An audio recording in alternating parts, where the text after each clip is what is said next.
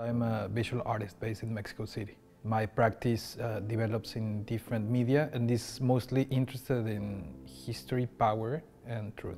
My practice is mostly research-based, so during my time in Omaha, I focused on the findings I had been accumulating for the past 3 years, which mostly have to do with radical history, with propaganda materials. I have been also working with communiques from diverse guerrilla groups, from Latin America, from a period maybe from the late 60s until the present. This time has been significant for me because it has allowed me to close and hone in on some of the conclusions that I hadn't been able to put in perspective. This time really helped bring it all together. I also worked on a couple murals. One of them is called To Our Grandchildren, and it is a change of scale of propaganda as well. So I'm interested in how these markings and this parallel life of printed materials reflect how ideological superstructures, not only symbolic value, but also economic value. So I'm interested in how ideas may have an index that they can be measured in terms of economics. I also started to work here, which brings together my interest in the projectiles and makeshift objects, which through people engage with the police in these clashes. I made lumps of clay, which were basically the negative space of my fist. They were done in low-fire ceramic clay, so they will interact with intermittent newspapers. I have been developing that idea. My relationship with print material dates back from several years. I'm interested not only in these physical objects as a manifestation of an idea, but also as containers that reveal their own history. In the past, I have collected marble from the mountains of Transylvania, from Nicolae Ceausescu, extracted marble for his presidential palace.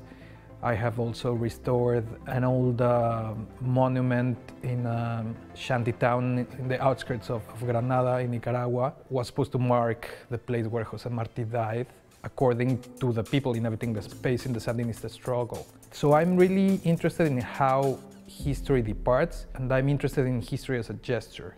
I'm attracted to political history as a way of understanding my own context.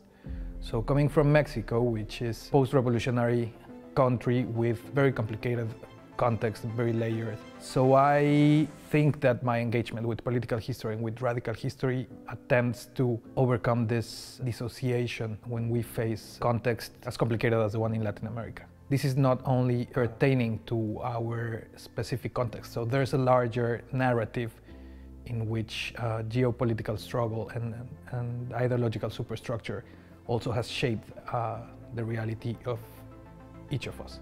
So this is an attempt to understand where we come from and where we might be heading towards. I'm very interested in minimalism. I think this approach to the object and this approach to the material it's very provocative and it's very confronting with the viewer. Placement of objects is key to the work I have been developing in the past several years. 2012, I started a project called Exercises on Selective Mutism, in which I would collect protest banners from different sites, mostly in Mexico City, but also in a few other Mexican cities and then a couple other international places, where I would recover the banners that are used to write slogans to display them at the rallies, and I would just whiten them out, completely canceling the meaning.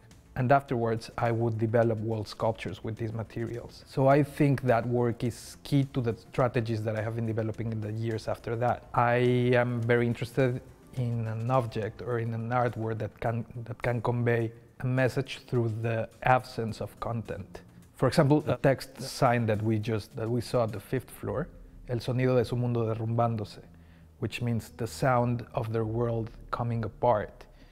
And that is an extract of the communique that the Ejército Zapatista, the Zapatista army, put forward on December 22nd, 2012, after Enrique Peña Nieto took office, a couple weeks after. President that he represented the return to power of the corrupt political party that ruled Mexico for almost 70 years non-stop, came to office again. So I'm interested in breaking points, I'm interested in fissures, I'm interested in points of departure, and I'm interested in how these articulations can suggest paths. I think that's one of the main objectives of my artistic practice.